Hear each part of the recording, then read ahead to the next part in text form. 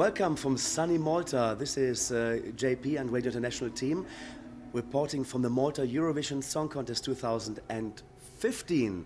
Although it's 2014, we just had the Junior Eurovision Song Contest in this hall, in this venue. So that's why you see the logo behind. The second artist that we're going to be chatting with today should be the second one in the semi-final on Friday at the Malta Eurovision Song Contest.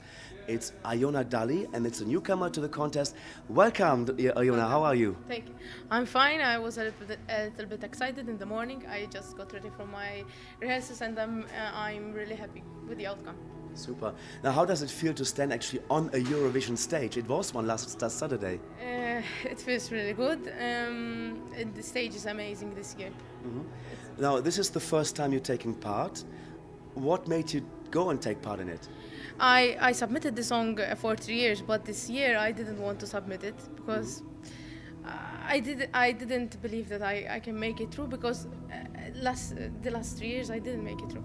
But then my father he went and submitted the song, and I'm here. Fantastic. Now, of course, it's a bit too early to say, but would you do it again next year if it doesn't go well this year? Or yes, sure. Come back every year? Yes. I think I will do it again. Then I've read about you that you were in China. Tell us a little bit about your musical career in general, and put in the China information. I started singing when I was about 3 years old, 4 years old, and when I was 7 years old, I went to China to represent Malta. I sang Viva Malta in Chinese. Then I came back. I went to Tunisia with my choir. I manage a choir also, and this year I took them to Tunisia to represent Malta. I took part in several musicals in Malta, and I went to England also to study musical theatre. Wow, that's a lot. It's a lot. Well, I know that many singers in Malta, they're not only singers. You have also second or third jobs. Are you a full-time singer? I'm a student. I study childcare, and I have my own recording studio, and I also teach children singing. Amazing. That's why you have the choir as well. No? Is it easy for you to teach the children singing? Because I think you need to have a lot of coordination, a lot of discipline in there. So how do you go about this? You have to have discipline, but I think you have to be close to them. They have to trust you in order to. You have to have a lot of patience, but I like my job. I'm pretty sure that over the recent years you have been watching the Malta Eurovision Song Contest. Have you any favorites of the Maltese artists? I like a lot of the songs, but I don't have a favorite one. But that's for this year, but for previous years? The same. The last year's song was really good. Firelight. Firelight, yes. And you have a favorite artist in general?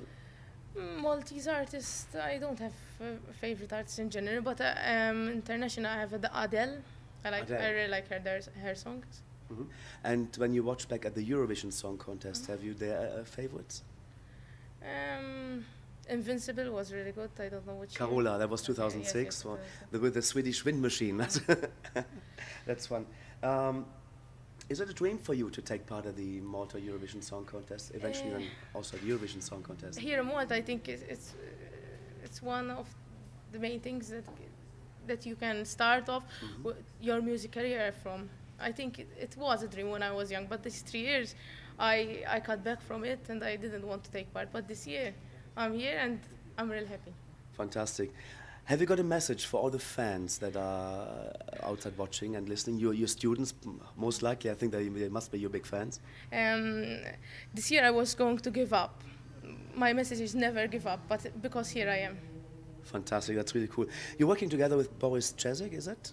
No. No, it's sorry, Philip Bella. That's the one, Philip Bella. Sorry, yeah. So how is that to work with him? Because he brought us a lot of good songs, actually. Yes, he has 3 songs this year. He's great. He gives a lot of feedback. Really good. And are you writing music yourself? What? Are you writing music yourself? I wrote, but I never published them. Try it. Never give up. I'm going to this year or next year. Your song number 2 in the Malta National Final for 2015, Iona Dalli, all the best of luck with the song that's called Could Have Been Me.